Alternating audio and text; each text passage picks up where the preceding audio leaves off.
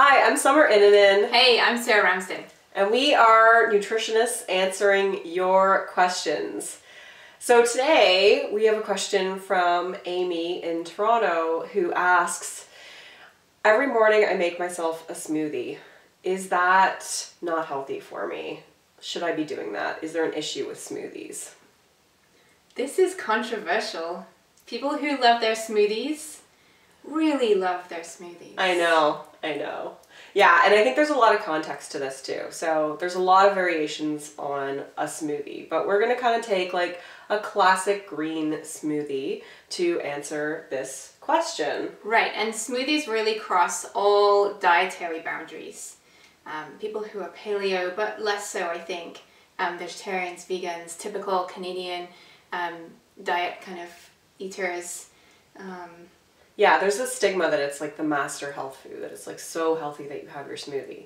And, you know, if we look at kind of, you know, like a classic green smoothie, it generally has something like, you know, a banana, like half a cup of blueberries, or half an apple, something like that. Yeah. And just that alone is 25 grams of sugar. Yeah. And then, you know, people will add to it maybe some fat, like some nut butter or some avocado or coconut milk.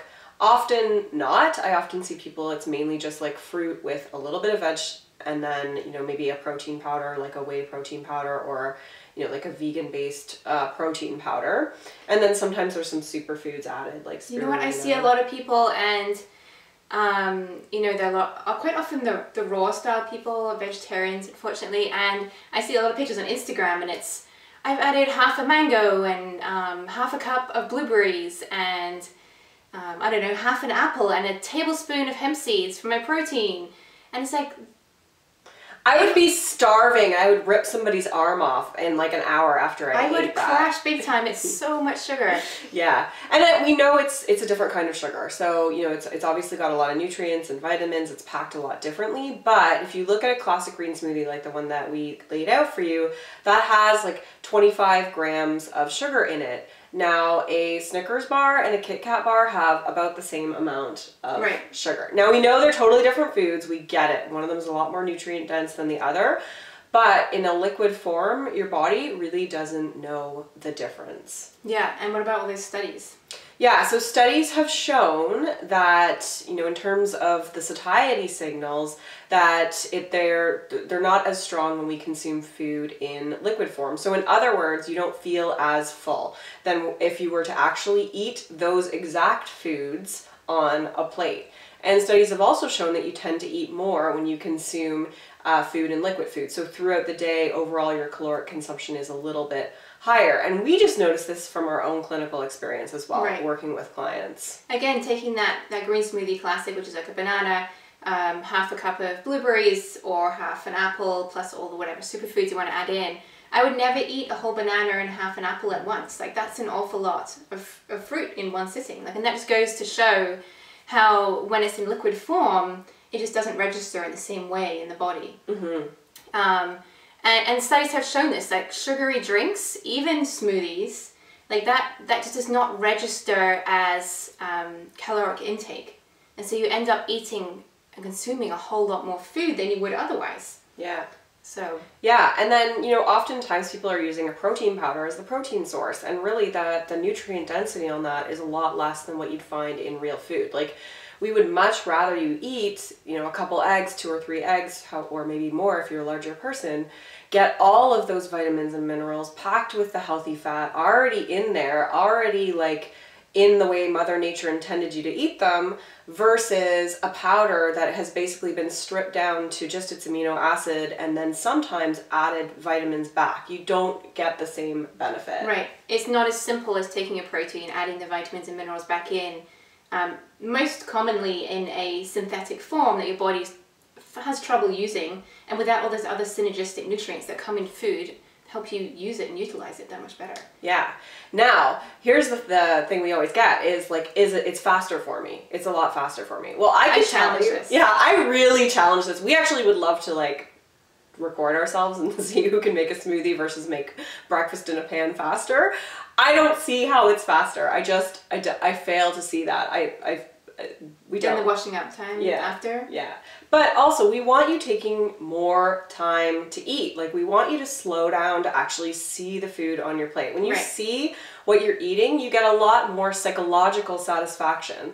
And then you're less inclined to eat more later in the day than if you're just sipping on something and not really seeing all the food that kind of went into that. And it's that digestive process. It starts in the brain and then you're chewing food. This is an integral part of eating your food. When you drink a smoothie, and I know nutritionists who chew their smoothies, which is a little odd, but that's so they're trying to get over it. But a lot of people just drink it down with a straw and away it goes. It's just not the same from a digestive point of view. Yeah. Even though it's pre-digested food, which really should just be safe for people who have dysphagia, so they have problems swallowing. Yeah. And from a cultural perspective, you know, you will, if you go to France, if you go to Paris, you will never see a woman walking around with a smoothie. It's just not the thing to do. It's the height of class over there. I'm from Europe. People don't walk around with smoothies. It's very much a North American thing. People sit down and they take time over their food. They socialize over their food and they chew it, and you know, like it's not this big hurried thing. It's something that we give a priority to. Yeah. So those are really kind of our issues with smoothies, why we don't recommend them for our clients. But as always, you know, you really have to figure out what works for you. If you are like, I feel amazing with my smoothie, I'm full until lunch, I'm making better choices throughout the day, I feel so energized, I'm achieving my goals, great, it's working for you, keep doing it. That's what we want to see. But we don't recommend them as a primary form of food for our clients unless it's like a dire emergency, like they really have no time in between, maybe say lunch and their workout, and they have to get something in.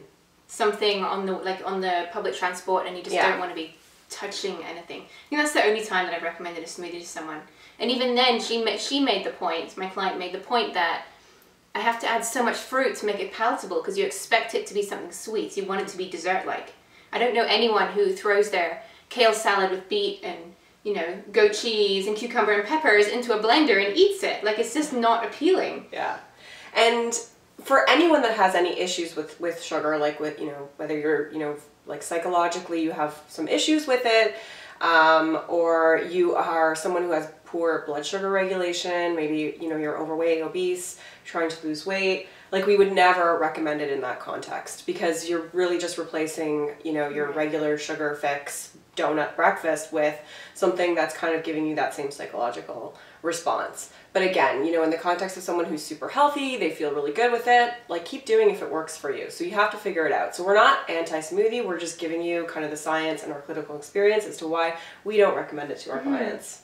I have seen some nutritionists who have some good recipes and it's literally the only fruit in there is half a cup of blueberries, which is very low on the glycemic index, but there's a bunch of other things in there. But that's not a sweet thing, and that's not what the majority of people are consuming as their smoothies. So I made that once in a cooking class as a demo, and everyone told me it was disgusting.